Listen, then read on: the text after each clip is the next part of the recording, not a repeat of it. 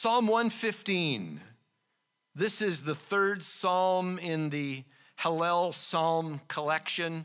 We're not going to get through all of them tonight. This was originally given to direct the worship of the temple. We think that this was possibly used for the dedication of the second temple, which would have been during the time of Ezra. But either way, this psalm draws a contrast between the God of heaven and the gods of the pagans. Because here's the deal. When Israel came back from their exile, they were 70 years in exile in the Persian kingdom because of their own idolatry and disobedience. And by the way, do you know that cured Israel of their idolatry? We don't see idolatry in the midst of Israel after that time. God cured them. 70 years in Persia, cured them. And now they didn't mean that they were perfect, and by the time Jesus came on the scene, there were other issues. There was rampant legalism. But idolatry was gone. But when the Jews got back to the land, they noticed that the people that were still living in the land, that were occupying the land, some of them were Jews maybe, but most of them probably weren't, because the way they would conquer nations back then is they would take over and they would bring people from other countries to live in your country. They'd move you to a different country, and they'd move other people into your country. And they did that because the people, if you were new in a land, if you were a stranger in a foreign land, you were less likely to rebel against the conquering king. And they knew that to be true. And so when the Jews were finally released from their exile in the Persian kingdom, they came back to Israel, and they found that the people living in the land were still living in the midst of idolatry.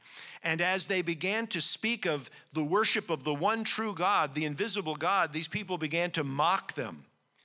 And this psalm really kind of grew out of that experience because they were being mocked, and they were crying out to God because of it, but God was kind of silent.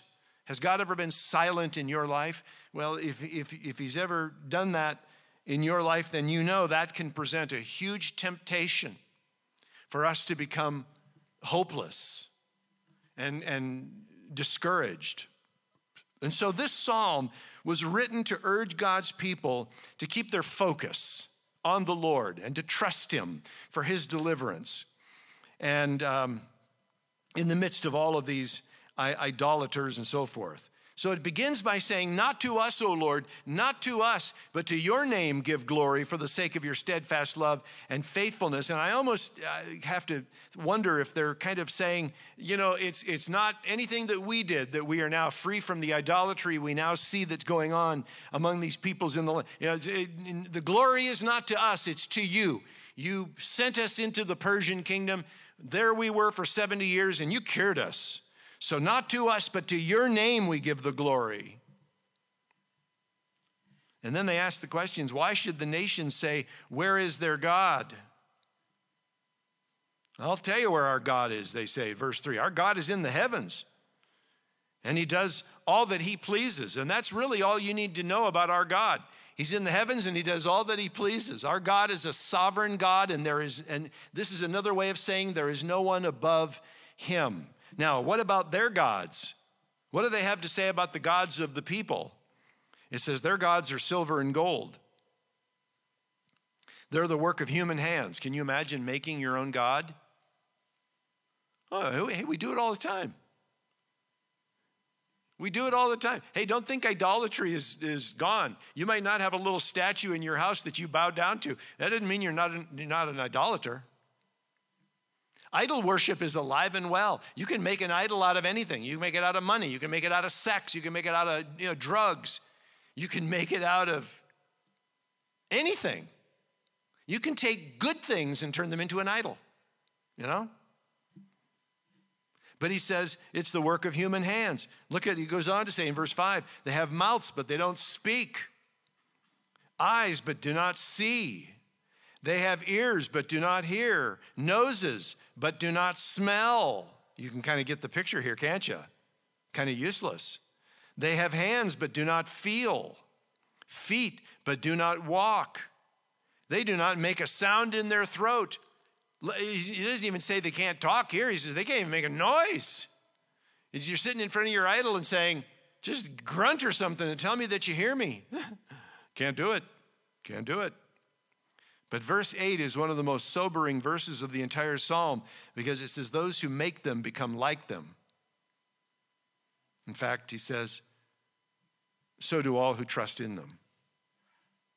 And that's the word. That's the word that we're getting here, that you and I need to see. Those who make their own gods, make their gods in their own image. Do you know that we're made in the image of God? But there are some people who make their God in their image. It's in their image. In other words, it's what I want it to be. I'm going to make my God who and what I want him to be. And I want him to be someone who constantly blesses me, gives me lots of money, gives me lots of physical enjoyment. I never get sick. I never have to deal with difficulty. That's the God I want, and I'm going to make him in my own image. That doesn't work. And so what's the exhortation to the people of God? Verses 9 through 11. Listen to this threefold exhortation. O Israel, trust in the Lord. He is their help and their shield. O house of Aaron, trust in the Lord. And he's talking to the priests now specifically, the high priests. He is their help and their shield. And then if there's anybody else who isn't involved in either an Israelite, it says, you who fear the Lord, trust in the Lord. He is their help and their shield. He says in verse 12, the Lord has remembered us. He will bless us. Now remember, this is being spoken during a time when the Lord is kind of silent. So can you hear? I want you to hear the faith here. He says, the Lord has remembered us. He will bless us. He will bless the house of Israel. He will bless the house of Aaron. He will bless those who fear the Lord, both small and great. Do you believe that? Do you believe that? May the Lord give you increase, you and your children. May you be blessed by the Lord who made heaven and earth. The heavens are the Lord's heavens, but the earth he has given to the children of man. You and I know that. Isn't it funny that science, in all of its wisdom, doesn't know this? Science doesn't know this. Well, they choose not to know it. What do you say, Pastor Paul, what are you talking about? What don't they know? They don't know that the earth was given for man. They don't know it. They deny it. We look at the earth and we go, wow, it's perfect. I mean, the oxygen level, it's just what we need. You know, there's water on earth. We need water to live. It's perfect, thank you. We look at the world, we look at the way it's created, we look at the distance from the sun, it's just right. Although I think, Sue and I just got back last night from Minnesota. I think Minnesota is farther from the sun than anything. It was cold while we were there. It got down to 0. And there was a biting wind. I mean, it was cold. And we saw snow coming down sideways, which is always kind of fun, You go outside and it hits you in the side of the face. As it's kind of, that was a kick.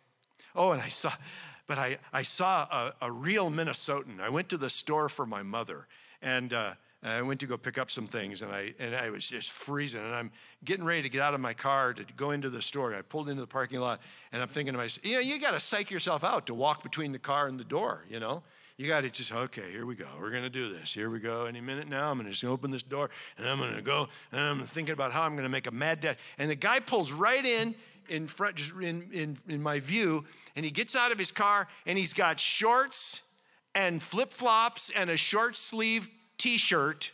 Remind me of you, Larry. He's one of yours. He's probably related to you somehow in a distant sort of a way. Larry wears shorts most of the time of the year. And I watched this guy get out of his car, and I thought, good for you, buddy. He's one of these guys that'll probably live forever, And then I ran to the store for all I was worth. Anyway, how did I get onto that?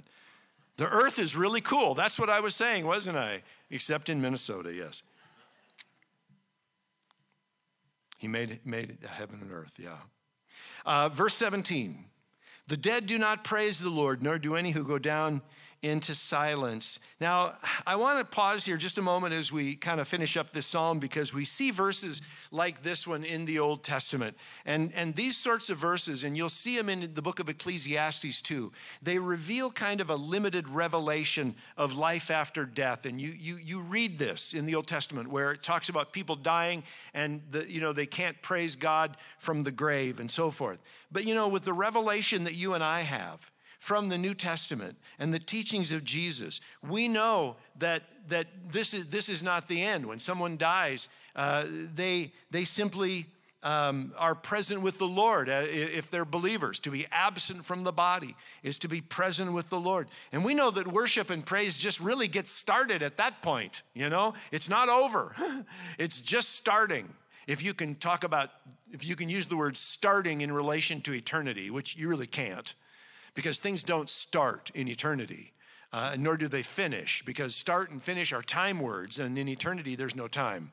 Anyway, it's kind of a side point. But anyway, you can see that in verses like this, there's kind of an Old Testament perspective. And thank God we know better from the New Testament. And this psalm ends in verse 18 by saying, "But we will bless the Lord from this time forth and forevermore. Praise the Lord." And we will finish out the rest of the Hallel Psalms next week. And then we'll pause, as I said, for Thanksgiving week, not have a service. And then after that, we'll come back and we'll start tackling Psalm 119. And who knows how long that will take. We'll just have to see. So anyway, let's pray. Father, thank you so much for giving us time tonight to just dig into the Word and to look at the Psalms. As always, Lord, the Psalms are just such a blessing. They teach us so much about putting our faith in you, even in the midst of challenge and difficulty. We see how the people of God have rallied themselves, Lord, during hard times, rallied one another to say, we will trust, we will praise, God will bless. Lord, help us to keep going back over these Psalms, to remind ourselves of how faithful you are, how you will never forget your covenant, your loving kindness, your tender mercies. Thank you for that, Lord. We continue to look to you to be our deliverer. Even when all earthly means of deliverance are gone, we will trust in you. We will trust in you. We choose tonight to put our trust in you. Thank you, Father.